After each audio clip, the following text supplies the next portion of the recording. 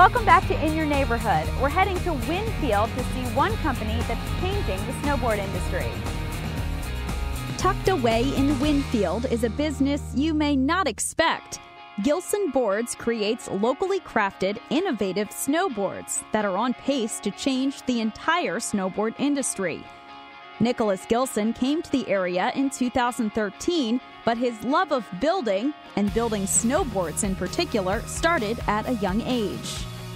I was 14 when I built this originally. It's made out of plywood from Home Depot, cedar, and fiberglass, and it was pressed in between an old door or two old doors that I just clamped together to get it to bend like that. As a teacher at a charter school in Nashville, Gilson and coworker Austin Royer began working with young students to perfect the boards. In its form back then, it was not viable. It was not a very good snowboard at all, and it was really just existed in theory anyway. But then I met Austin Royer. He and I were teaching science at a charter school in Nashville, Tennessee. So I figured that it'd be a fun project to bring the kids in on, and as we got into our second year of teaching, we definitely wanted something else to be keeping ourselves busy after school, something else intellectually stimulating. So we sort of opened up this year-long lab of designing a snowboard, and it was sort of our own project, but we definitely wrapped the kids in on it. Totally bombed first try in December. Austin described it as like trying to ride a canoe down the mountain. I can show you guys those boards. They're really heavy, really stiff. You cannot even flex them at all. And the shape of the bottom was just not right. So the pair went back to the drawing board. Months later, they had come up with a design that Gilson says were performing substantially better. Their product was gaining popularity.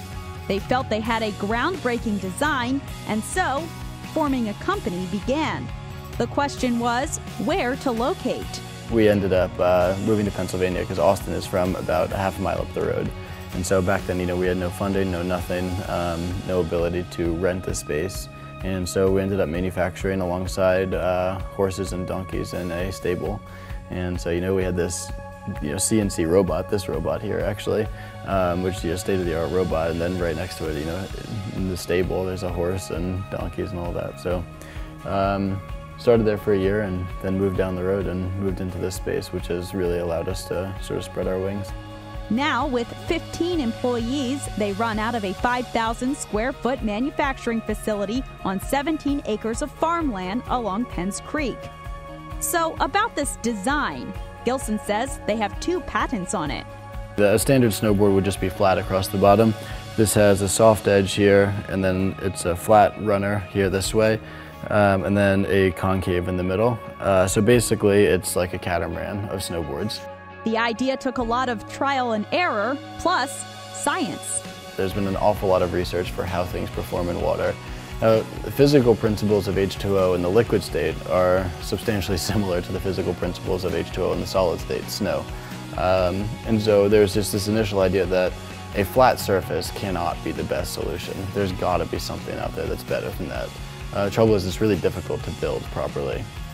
And so I think that's what really had stagnated a lot of the research back in the day. And so it was, and if you look at our earliest, probably 20, 30 boards, they're all just, not right in some regard. It is a design that they always keep working on, says Gilson. It all starts with a piece of locally sourced wood. But this is all Pennsylvania poplar. We use Pennsylvania woods, with the exception of bamboo and purple heart, which come from other locations but still come through the Pennsylvania facilities. But this poplar is really like our bread and butter. This is what, this is the wood that we use by far the most. I think it's an absolutely stunning wood, especially because of the color variation. No board ever comes out the same, just because grain of wood is different. And the coloration is different in the way that it gets stacked, because these are all individual pieces. Each one of these will be a snowboard eventually. And we've got some different woods that we play with. So this one's poplar, Pennsylvania poplar, and Pennsylvania cherry for these 2 stringers here, which gives it a little bit more torsional rigidity and strength longitudinally. This is very much a specialty core. I love this one. There's actually no poplar in this one. This is aspen, cherry, and purple heart for red, white, and blue at the core. So once epoxy soaks in this, it really does look red, white, and blue, which is neat. From there, it's an intricate and detailed process to shape the wood, determine the board's measurement, size, color, and what graphics will be displayed. The base of the board is laid, fiberglass is applied, followed by graphics and a top sheet. Gilson says even with the high demand, they're able to customize boards for customers, making each one unique. We're able to actually give each board a level of attention. We don't stock any inventory. So when someone, we get these calls all the time, like, hey, do you guys have a board lying around that you just can't sell? No, I mean, it hasn't been built yet. And we don't build a board until there's a need for it, which is neat. It allows us to make sure that we're really only producing what we want to be producing. It allows us to do an amazing amount of custom work for the end consumer at a very low cost. And so you'll get stuff like this in it where, when this is a finished board, this is going to be a very intense and vivid random streak put there by Mother Nature, and someone's going to know that literally no other board in the world will ever look like that again. It's not only manufacturing the boards, they also have to sell them. So the team travels coast to coast, showing off their boards on mountains all over the country. Gilson says they have an Airstream and a truck and typically travel about 17,000 miles between November and April, demoing their boards. The company is focused locally too, welcoming people to come see their boards and maybe even take them out for a test ride. Gilson says you don't have to be an advanced boarder to ride one of theirs. You don't have to be an advanced snowboarder to get one of these boards. No, in fact, our boards are definitely designed for the expert, but they've been making serious waves in beginners and progression as well, because that lifted edge makes it way easier to not catch an edge and fall. So beginners have been finding that on these boards they learn, in a much more intuitive and forgiving way.